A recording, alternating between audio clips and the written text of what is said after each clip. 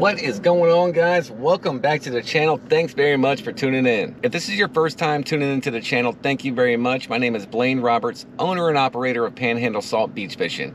We're running beach fishing guides Perdido Key, Pensacola, Orange Beach, and Gulf Shores, Alabama. We also offer tailored surf fishing lessons, so if you want to enhance skills or just get to know the game altogether, we got a package for you. We also work with a handful of companies that offer you guys discounts. You can find everything that we're involved with in the description of this video. I'm in Pensacola Beach this morning, about an hour east of my hometown, meeting up with my buddy Tony Fagioni, owner and operator of Fishcom. Me and Tony have been trying to get together for months. Just busy lifestyles, like it never works out. But this morning we were texting and we figured out we both had an afternoon free, so we jumped on it. I just pulled up to the spot. I am about 30 minutes early. It's looking fairly flat out there and dirty. Dirty for Pensacola. Usually when I come to Pensacola, it's because I'm chasing cleaner water. Where I'm at in Perdido, we have 4 major passes, like all right there next to each other. So we have a lot of bay water dumping into the Gulf. That tends to keep things pretty dirty. You get over closer to Pensacola, Navarre, Panama City, it starts cleaning up. So especially during the pompano runs in fall and spring, I am in Pensacola a lot, again, because of the clearer conditions. The pompano are sight feeders, meaning they want to see that bait, so the clearer the better, guys. But again, I am 30 minutes early, so I'm gonna kick back and take a nap. I'm 45 years old, y'all. Like 1:30, 2 o'clock in the afternoon, that's my nap time.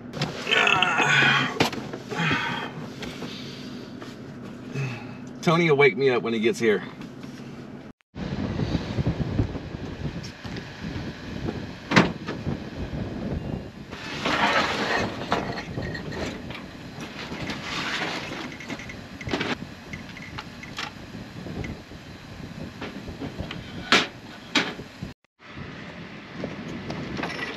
Oh, we got the big boys today. And there's the other one, a little bit smaller, not too much. So that's an 8,000 and a 6,500. Not for sharks or anything like that. I'm not too interested in fishing for those guys. I just need the extra line capacity for the drone. Sometimes these guys are running deep, and I do have the Swell Pro Fisherman Max. So I have that advantage now to fly some bait out deep, but it's not working with my little 4,000s. So I had to beef up some real size. Again, not for necessarily bigger fish, just deeper drops. Let's see if we can get us some fleas. This time of the year, they're hard. It's so cold that you can't really see them, but you can blind rake for them and get lucky. There we go. I see something moving in there. Got a lot of coquina clams, which these fish are feeding on also. So that tells me that the spot that I'm held up in here, right here, there is bait here. Nothing on that one. There we go. I was able to work the tide, and when it pulled back, I hit the lip real quick. I didn't get a deep dig, but I was able to get enough of my rake in there to grab some out of that lip. Last thing I want to do right now is get my feet wet. It's cold, man. What I want to do is wait for it to push back. Watch that other wave there. That was too quick.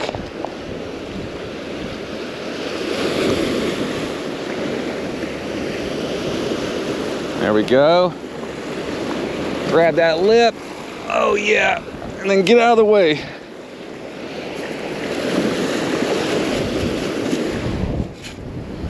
There we go. All right, we're picking them off 2, 3 at a time. That was a good scoop. I got about a half a dozen on that one. They're all around the same size too. These are good little size sand fleas, guys. Not too big, not too small. There seems to be a lot of them right here. So that tells me that this is probably the bait that's gonna be the most active today. Go ahead and get a few on while I'm waiting on Tony. I'm trying to pick out some whiting for cut bait. This dirty, choppy water, I would say there's some reds around, guys. So more than likely, that's gonna be the target. We can get some whiting, get some nice little Gulf Kingfish fillets out there. We'll be in business. Because these sand fleas are so close, I'm picking them right off this first lip. I'm gonna put my bait right there. Super close to shore, guys. And hopefully those whiting are swimming in and feeding on that lip. And give them an easy meal. Getting all those sand fleas has got me excited. It's hard to get them in the winter, y'all. Using a lot of synthetics during these colder months. Frozen sand fleas, frozen shrimp. My local bait and tackles, they've even had problems getting shrimp, fiddler crabs, things like this right now. So to find all those fleas is very promising. Here. Okay. Can't take pictures. Can't take pictures with your camera. All right, guys, sorry. Tony's got something marvelous, y'all. He asked me not to put it on camera. I just sampled it. And this word, or this phrase, gets used a lot, and I tend to try to stay away from it, but it is a game changer. It is a game changer for beach fishing. He's working on the patent and all that, obviously, so he doesn't really want to put it out there to the public quite yet. But guys, this thing is sweet. Tony's an inventor. Tony's a tinkerer. That's the best way to describe Tony. He tinkers and tinkers, and he comes up with things. Some things never make light, and then things like this are worth putting the extra effort into and actually getting it manufactured, getting the patent and all that. It's amazing, guys. And it ain't bait. Woo! Bunch of ghost shrimp holes. I don't got the pump with me.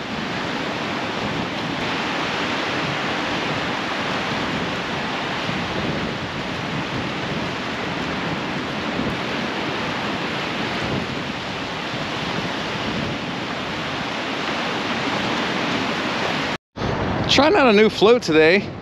This is from my buddies over at Wild Wonderful Outdoors, my buddy Charles. They were a sponsor of ours for the spring tournament last year. Him and his family came down. They had a completely different style product that they were doing, and I haven't heard from him in a year. A package showed up 3 days ago randomly to the mailbox, and it had some of these rigs in it. So he spent the last year really using the tournament for what it's for, right? So networking, getting opinions of other guys, other rig makers, things like that. And he took it to heart. And he's been working hard this last year to design these float hooks. Those floats are permanently fixed to those floats. And those floats have a great shape to them. Something I've never seen before. So we're gonna give them a whirl. See if we can get something on them. I just got straight fleas on this one. Next line out, we got one of the bigger fleas, piece of fish gum. This is just a single drop. That is a frisky fin rattle float on there also. So it's gonna make a little noise as it's getting bounced around in this surf. And I'm not gonna throw this one as deep. We're just fanning out casts, guys, covering different zones, trying to figure out where these guys are swimming. This is my 3-foot sand spike. So I followed my tracks, following my tracks back, and there it is. Bounced that along the way. I need that. So getting the whiting rod back out, I'm gonna use little chunks of this FC Fish Co. I'm in the testing process with this bait. The concept is absolutely excellent. It doesn't need any kind of refrigeration, anything like that. They're using real shrimp, but it's new, you know what I mean? So there hasn't been a long time of people fishing with it and it proving true and all that. So I'm giving it a shot. I'm gonna run it through season and see how it does. I want it to work, man. I really do. It's a very easy, fast bait to use. Again, it doesn't take much to store it. Comes in a nice little convenient container. Like, all that stuff is great. We just gotta see if it catches anything. Tony said it looked like a drum hit. So I'm gonna drop my bait size. I know that kind of seems counterproductive, but in the wintertime, I have caught more big black drum on little tiny pieces of bait than I have big pieces of cut bait. And it is time for black drum.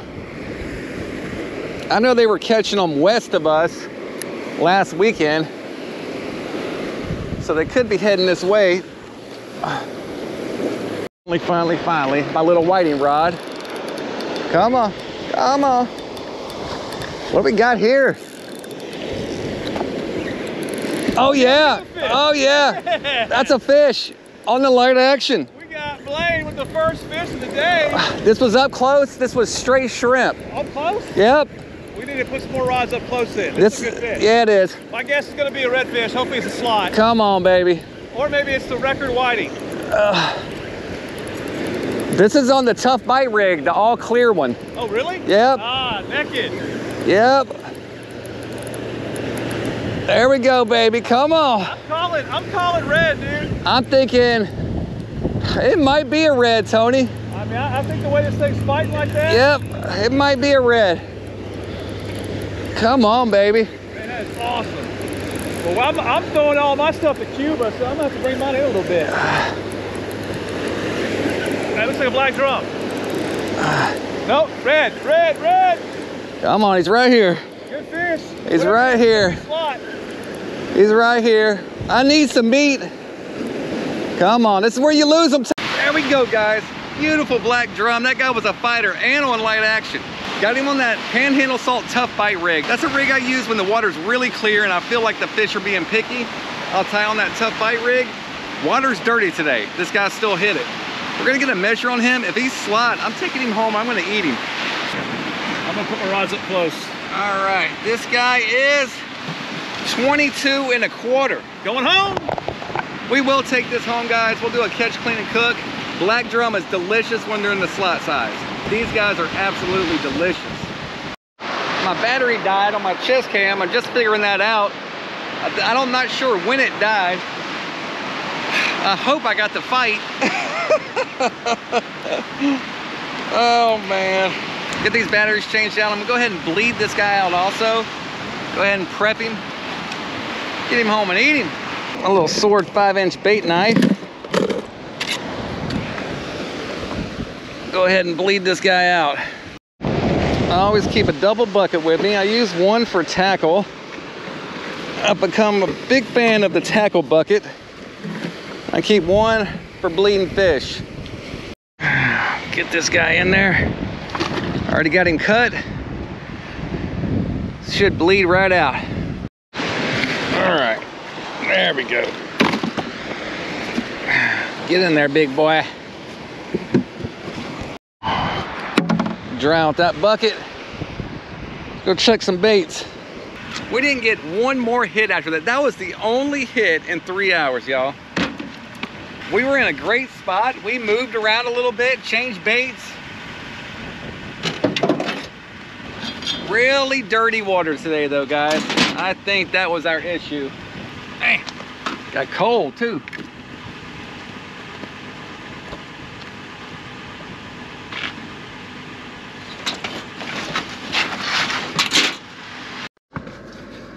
Whew. Tony's a good guy. You guys go check him out if you are not familiar with Tony Fagioni Fish Gum. He's been at this a long time, guys. Like I was saying at the beginning of the video, he's a tinkerer. He's always got his mind on new products, new things to really enhance the game of surf fishing. He showed me something today, guys, that I'm laughing because it's so genius. It's gonna touch like a certain group of surf fishermen in an extraordinary positive way. Obviously, I've been asked not to talk about it or to or to video it or anything. Again, he's working on the patent. Keep an eye on Tony's page, Fish Gum. Again, he is constantly coming up with new stuff, new products, baits, tackle, gear. I got a runt rod right here he gave me, little 4'6". Tony showed us what was possible with a 4'6" rod. When you think surf fishing, you think 13-foot rods. That's all I could use. 13 footers. Tony's out there fishing with a 4'6" and everybody was laughing at him. Now everybody wants a 4'6". including me. All right, guys, back at the house. It got cold on us. I'm gonna get everything out the back of the truck, guys. Get everything washed down, tightened up. Then we'll clean up this drum. You like that? Whoa, whoa, you had a big one? Ow! Find the swords. We're gonna need the serrated and the 7-inch for this. Put a little 1000 series Shimano on this runt rod. It's got 10-pound braid there. This is a cool little rod, guys. This is not marketed as like a kid's rod. This is a big boy rod, y'all. But it does work great for Thunder. It's easier for him to handle, like even him practicing casting and things like that. Monty, my wife, took one look at it and tried to claim it as her own. We can let her use it too. Really nice, put together, thought out rod, y'all.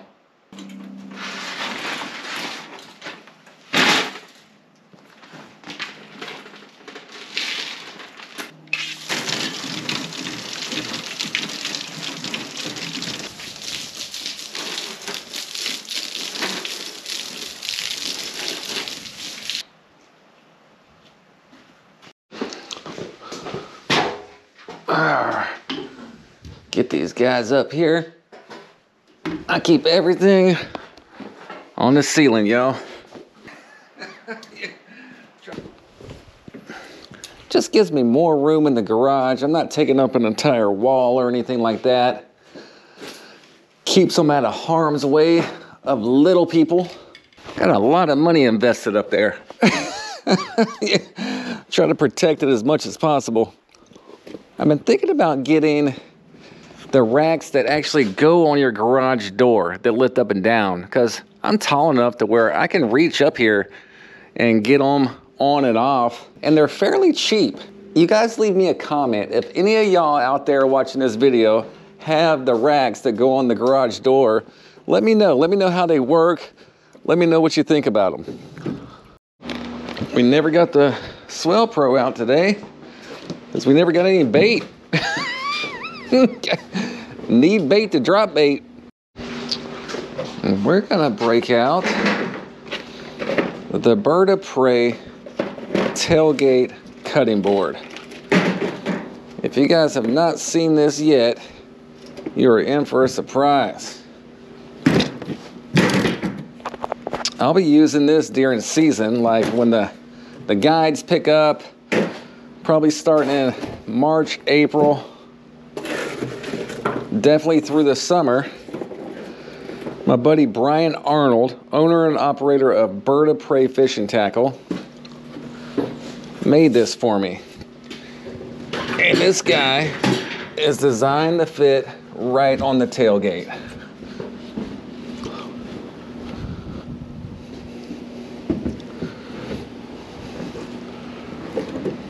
My buddy over in Louisiana, Jared, his channel is Outside the Levees. He would love this thing. He's doing all kind of hunting and fishing. He is a just outdoors enthusiast.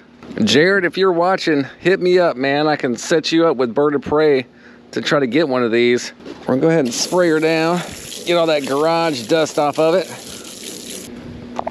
Let's get our drum.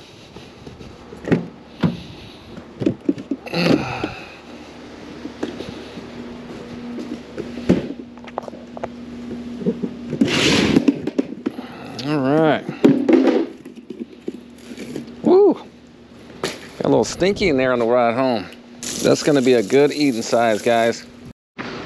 I'll link both Tony and Jared's channels in the description of this video. You guys want to go check them out. A couple nice guys. We all help each other out when we can. Go ahead and measure again. Total length of black. This guy's got a measuring board right on it. Go ahead and measure her again. Total length on black drum, right there at 23 inches. Be going with the sword serrated first. 9-inch knife, nice serrated edge on this guy.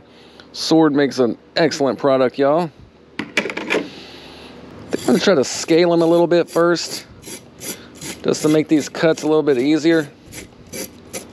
Got a tough armor on them.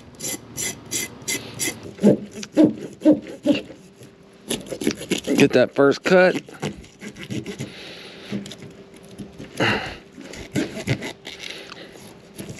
And there's that big old bone.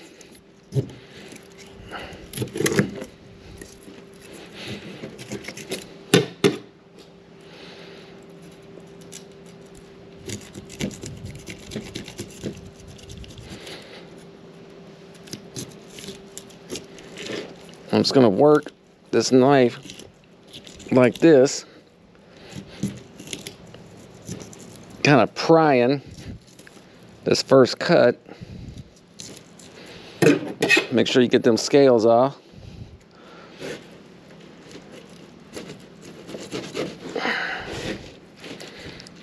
Then we want to slip it through and pull on down. And what I like to do is to go ahead and get the other side cut.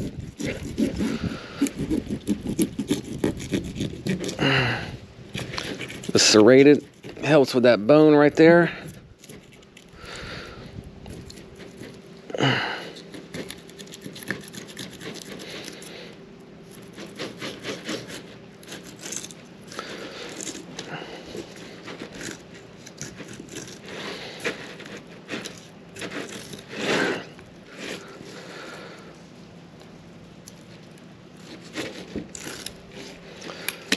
Stick it through again.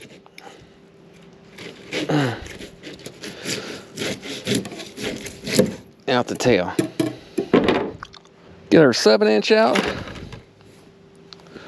and we'll clean her up.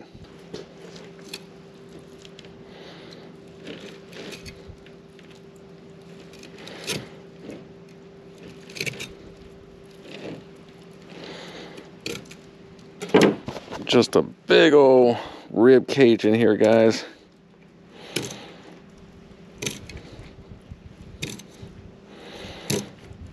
We'll end up getting the 9-inch serrated back out in a minute. But I just kind of want to get things started here.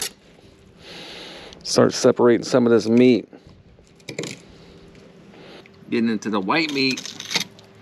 I'm telling you, there's a lot of people that turn their nose up at this fish because probably they've had experience with the big ones.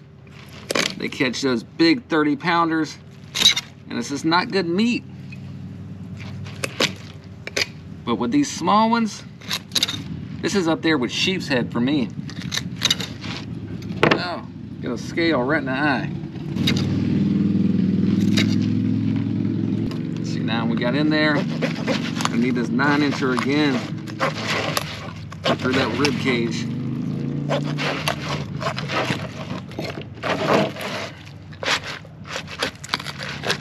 I'm just kind of twisting the knife so it'll pop it.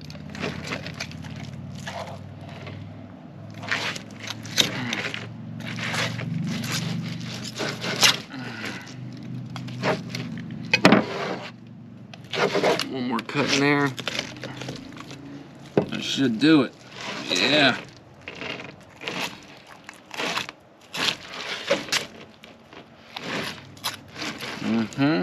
And all this here we're gonna cut off anyway, right?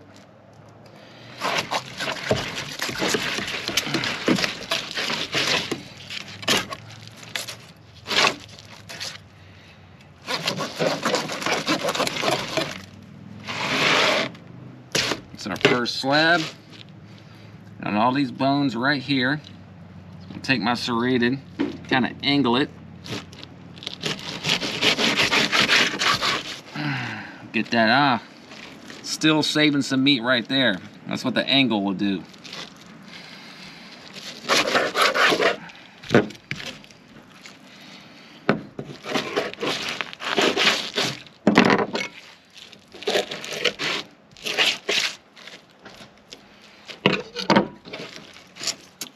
I'm looking for worms and I see none, guys. I'm telling you, that's a good piece of meat.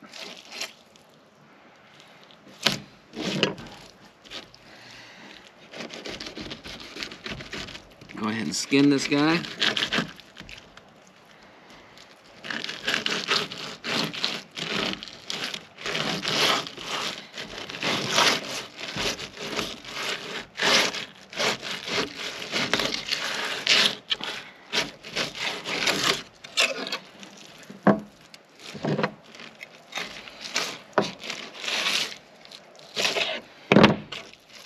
There's his armor. We got that guy clean as can be. You see on this side, it's just nice and white. There's a tough piece right there. It's not bone, probably cartilage. But I want to get rid of this vein. But I want to save some of it, meaning the red part of the meat. So I'm just going to cut that main part out and save that little guy.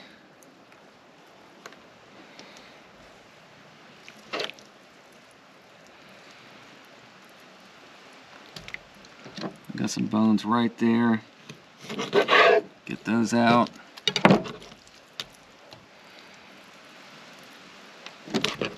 There's that tough piece. Get that off. There we go, guys. That's a nice fillet right there, right from the Gulf of Mexico.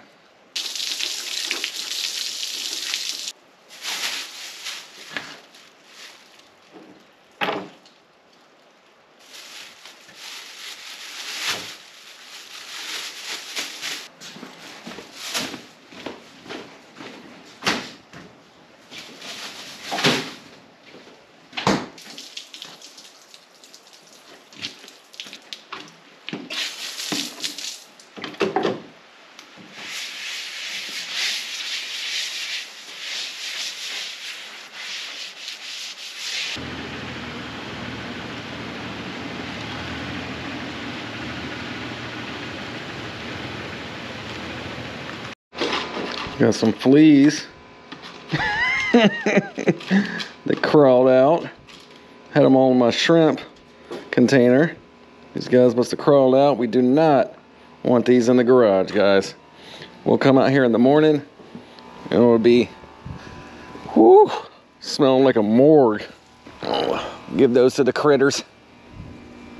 Which one I can use? The one in the back. There's a big one on the back right. Oh, the big one in the back? Yeah, back right.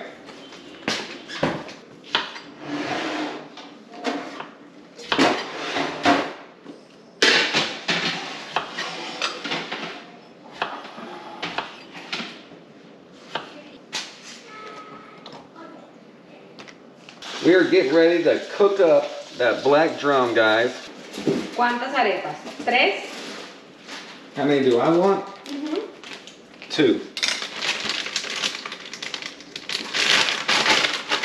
We're gonna have a nice little salad, some Colombian arepas, and our black drum. I'm not gonna do a lot to it. I really wanna taste it. I mean, it's not gonna be any surprise. I've eaten black drum before. It's a great tasting fish. I'm gonna go ahead and rinse them off one more time.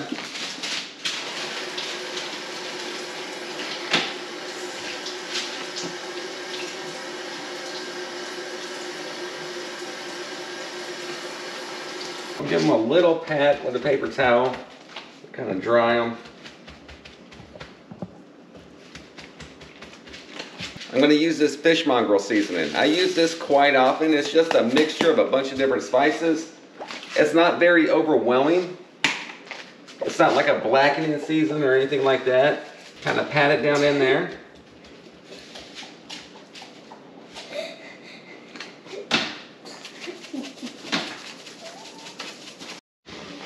I already got my pan hot.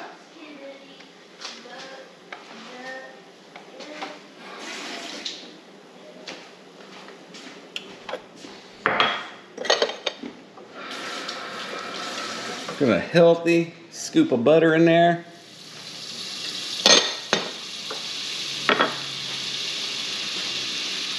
Coming down. Some olive oil.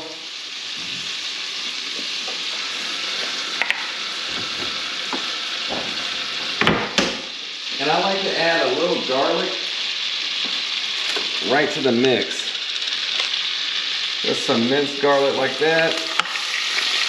Watch yourself, baby.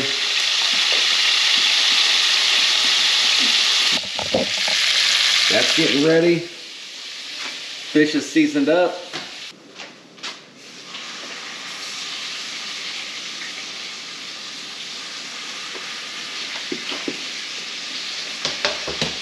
And that won't take long, guys. I'd say 3-4 minutes on each side. Monty's cooking up the Colombian arepas.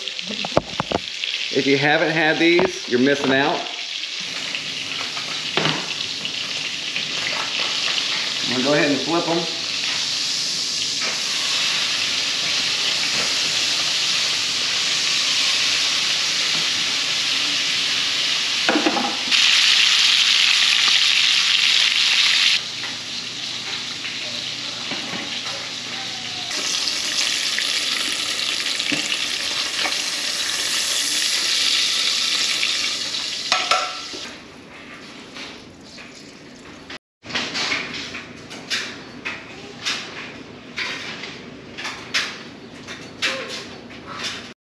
Arepas are almost ready, guys, and we will be eating. All right, guys. I was gonna show you a nice plate, but my oldest has already taken a hunk off. So this is considered a trash fish. Like, not a lot of anglers eat black drum. They said it's not good. I want you to try it and tell me what you think. Nah. Tommy?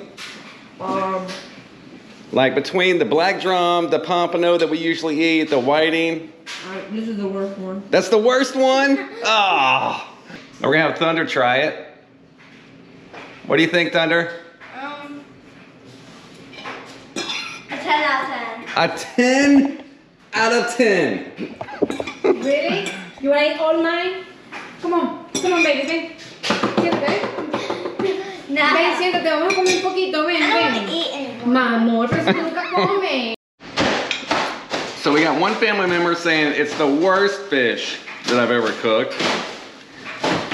And then we have Thunder, gave me a 10 out of 10. No, 7 out of 10. He changed it, 7 out of 10. See what Madi says. Have you tried it yet? I'm going to. Try it, try it, try it. It's not bad. Yeah, I like it a lot. yeah, it's good. The reason the black drum gets a bad name, guys, is because of the big ones. This time of year in the winter in the surf, we catch these huge 30, sometimes 40-pound black drum out there. So I'm sure over time, anglers have taken those home and tried to eat them, and they're just filled with worms. The meat is super tough. Ew, really? Yeah. But you find those rare slot ones in the surf, and it is rare. Usually they're right undersized or just huge. I mean, it's a great looking meat. I mean, you can see it. Nice, white, flaky. I love it. I just ate one. I give the black drum an 8 out of 10, y'all. So the Colombian arepa is basically cornmeal filled with mozzarella cheese, some salt, and then you just grill it. So if we were cooking outside, we could throw these right on the grill. We just do them in the pan. And we eat these with every meal, like breakfast, lunch, dinner, it doesn't matter, a snack. A lot of times I'll put like ground beef and cheese and beans on top of this and eat it like that. It's the Colombian tortilla. I'm bumping my black drum up to a 9 out of 10. It's delicious. You guys, make sure you go check out Sword Fishing Products, the fillet knives I was using. Bird of Prey, which created that huge tailgate cutting board for me, and Fish Gum. Companies like this make these videos possible, guys. I'll link their websites in the description of this video. If you want to see some more catch, clean, and cooks, leave me a comment. I like doing these. We got spring coming up, so there'll be a lot more on the table. I'll see you guys on the next one.